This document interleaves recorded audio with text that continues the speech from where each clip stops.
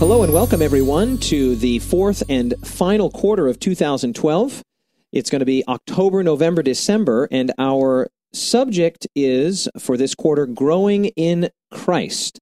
And I'm here with my good friend and colleague and co-director, Ty Gibson. Ty, nice to have you here. Yeah, it's good to see you, David. It's been a while. Yeah, it's been a long time. I mean, I'm sitting in the room here with Ty, and we've not seen one another for... over a month. More than a month. Yeah, in fact...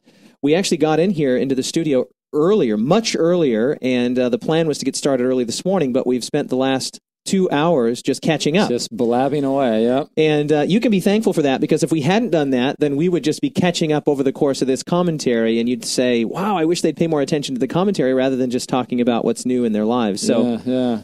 It is awesome to be back. You look great, by the way. You look healthy and alive. And yeah. You look great, too. You're tan. Am I tan? You are a little bit. Yeah, Tannish. I'm tan, which is good for me. My wife, Sue, and her friend Mitsu call me Pasty White Boy. Ooh. Pasty White Boy. I don't like pasty. White Boy. No, that doesn't work. No, I prefer something more like porcelain or aluminous. Or No, but I got sunburned severely, David. Oh, really? My Did you have the torso is whole lobster blistering red and right stuff? now. Not yet. I've been. Do I smell good? I have baby oil I can't on smell it. you. I have baby oil all over it to try to keep it from peeling. But yeah, no, there's got a little bit too much sun. But it's good to be back. It's good to see you. It's good to be back here in Oregon. We've still got some sun, or we'll have it for a little while longer. Yeah? Oh, yeah. Okay, good, great. Ty's been traveling. You've been preaching. Give us the quick rundown, Ty. Since the last, it's been a long time, not just since I've seen you, but since the last commentary. Yeah.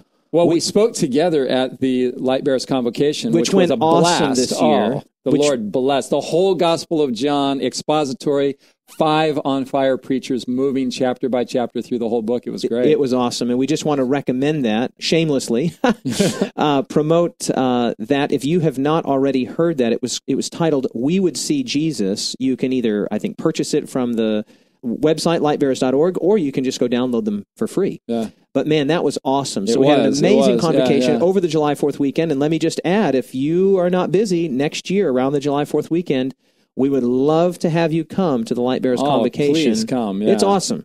It really good fireworks, good fruit, good preaching. It's just beautiful. Well, I went straight from there, David, to the Oregon camp meeting. Okay. And then to Nova Scotia, which was just beautiful. New Scotland, right? Isn't New that what Scotland. it means? Okay. Never been there before. It was great. Just enjoyed it thoroughly. Had a camp meeting by the Atlantic Ocean. I've been there in Pugwash. Pugwash, yeah. Deep water is what it means. Oh, does it? Yeah, okay. Deep water.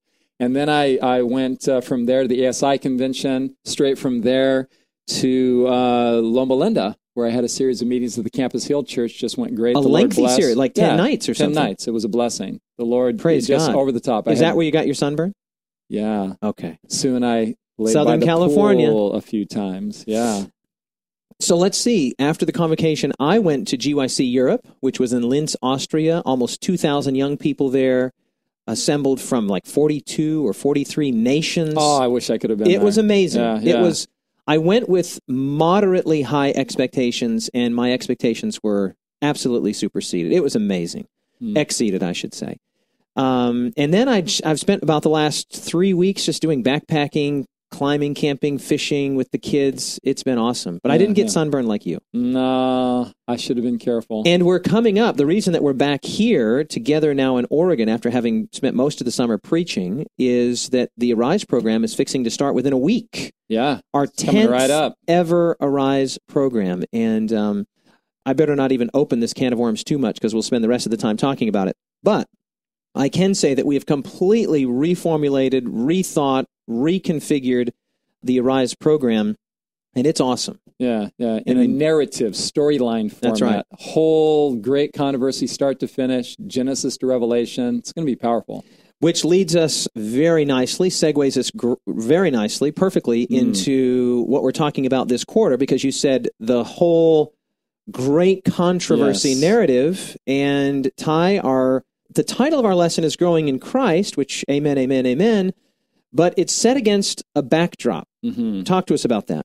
Well, the introduction to this quarter's lesson goes out of its way to call our attention to the fact that this quarter will be dealing with certain of the 28 fundamental beliefs of Seventh-day Adventists, but in the specific context against the backdrop of the great controversy between Christ and Satan.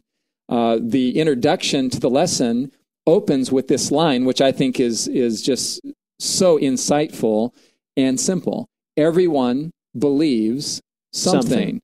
And then the introduction goes on to call our attention to the fact that not only does everybody believe something, David, but people's beliefs impact how they live, how their lives are shaped, and the course of their existence is shaped by what they believe. Then the introduction simply points our attention to the fact that Seventh-day Adventists believe something. Well, what do we believe? Well, we have what we call the 28 fundamental beliefs, but those 28 fundamental beliefs are really a series of doctrinal windows into the great controversy and the character of God as the central feature of the great controversy. Now, Ty, let me just quickly ask a question here, just so that we're not using language that we assume everyone understands, but maybe they don't. So let's just quickly define, what do we mean when we say great controversy? What are synonyms? What else could we be saying? Cosmic conflict. We believe that the Bible portrays a battle, a spiritual battle, with an intersection of two realms, the heavenly realm and the earthly realm. We believe that there is a battle going on between good and evil, and that there are good forces and evil forces that are as real as we are, that intersect with human affairs. And that great controversy has been unfolding since before sin entered our world with the fall of Lucifer and the defection of 1/3 of the angels with him. And since then, this controversy, this warfare has been ensuing. It's called the Great Controversy because it is the war behind all wars, all human woes. I love the way you say that these doctrines, these 28 fundamental beliefs, we're going to talk more about that idea, that concept of fundamental beliefs in our first lesson. But I love the way that you say that they're windows. They're not just isolated, independent, unrelated little pieces of knowledge. They're windows into a bigger thing.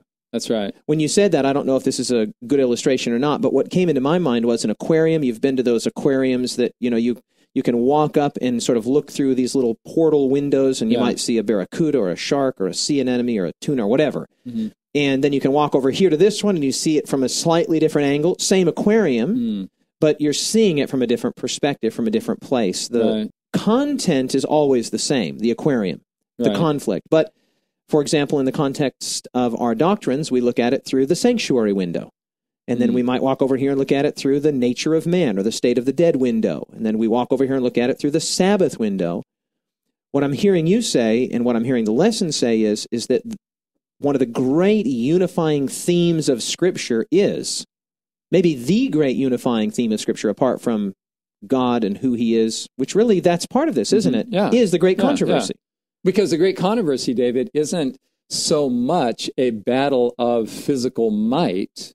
It's a battle of ideas and concepts. It's a battle of beliefs, basically. It's on the evil side of the great controversy, a series of lies that are formulated to misrepresent the character of God and to produce mistrust and rebellion against God. And on the good side of the great controversy, led by Christ as the primary spokesperson and revealer of God's character, there is the truth that disputes the claims that are being made on the evil side of the great controversy. That's awesome. So the great controversy really is can we say this? It's a theological battle. It's a doctrinal battle, although those words are a little sterile for most people's taste. It is a battle of ideas. That brings to mind, of course, Revelation chapter 12 there, where it says, and war broke out in heaven, Revelation 12, verse 7. Michael and his angels fought against the dragon, and the dragon and his angels fought. And the word there, war, is polemos, from which we derive the word polemic, which means to argue. Yeah, exactly. So we're not denying here that there is a physical componentry. Well, certainly there is a physical component. But behind it, there's an ideological war, a philosophical war. There is a war of ideas that's taking place. A war of pictures. A war of pictures of ideas that portray God in one of two ways. God is either like that or he's like right. that. Interestingly enough, you called our attention to Revelation chapter 12, where it says war broke out, polemos, or politics erupted in heaven, argument broke out in heaven. It says Michael and his angels fought against the dragon, and the dragon fought and his angels. Well, you have to ask yourself the question, what's the nature of this fighting? Is it laser beams? Is there flames coming out of their fingertips? Are they wrestling in mid-space? Well, the word polemos calls our attention to the fact that it's argument that's taking place. Mm-hmm. So it's debate. It's debate, basically. It's ideas warring against one another. God is being misrepresented, and he's being represented. And we believe, you believe, I believe, you've dedicated your life to preaching, I've dedicated my life to preaching, the fact that the Seventh-day Adventist message is the best explanation that we have come across as yet as to who and what God is in the context of this great controversy. Exactly. And that's why the 28 fundamental beliefs, David, aren't isolated, free-floating, factual items. They're a cohesive body of ideas that communicate the character of God with unprecedented clarity in any theological system the world has ever seen. And that's a bold claim. It's not a statement of theological or ecclesiastical arrogance. Neither of us were raised in this thing called Seventh-day Adventism. Mm-hmm. I can take it or leave it. It needs to be worth something. Well, it's worth a lot to me. It's worth a lot because it is a system of belief that communicates essentially that God is love, selfless, other-centered, self-giving, self-sacrificing love, and each of those doctrines magnifies some dimension, some aspect of the character of God, and thereby vindicates, exonerates the character of God against Satan's claims. Beautiful. So this is a whole lot more than just a cultural attachment for you. Oh, it's absolutely. Not like saying, oh, I'm an Italian, or I'm a Catholic, or I'm a Hispanic, or I'm a Puerto Rican. This is an intellectual, well-thought, analyzed decision that you have made, that I have made, that we want our listeners to make. Mm-hmm. Many of you, of course, already have made. But what we're going to be studying this quarter is some of those windows. Obviously, there's only, 15 or 13 lessons, 15 including the introduction and the conclusion. So we're not going to be able to go through all 28. That's a mathematical impossibility. But we are going to be honing in on many of those that really are crystallized in the great controversy motif. Yeah. And, of course, the lesson title nails it, Growing in Christ. It's not just all about intellectual or cerebral advancement, though there certainly is that. It's about an experiential, individual, personal growth into Christ-likeness and in love with Christ. Amen. So, Ty, that's our introduction. It's great to be back I'm looking here forward to it. At the International Light Bearers headquarters with you. Hey, by the way, we're in our little soundproof studio. I know. Nice. I wish you all could see where we're at. This is a brand new room that has been built, created, fashioned by our good friend and dean at Rise, Matt Minicus, and Josie, his wife, helped him. And by the way, if you don't have his music, we want to encourage you to get your hands on his music. It's available either, I think, on his website, mattminicus.com, or iTunes. Beautiful Christian music. Mm-hmm. And so if the sound is better in this commentary than it's ever been before... Thank you, Matt. Thank you, Matt. So our first lesson we're going to be getting into here in just a bit is a lot of what we've been talking about already. It's titled The Great Controversy, The Foundation. We're glad you're here. It's going to be a great quarter and a great study.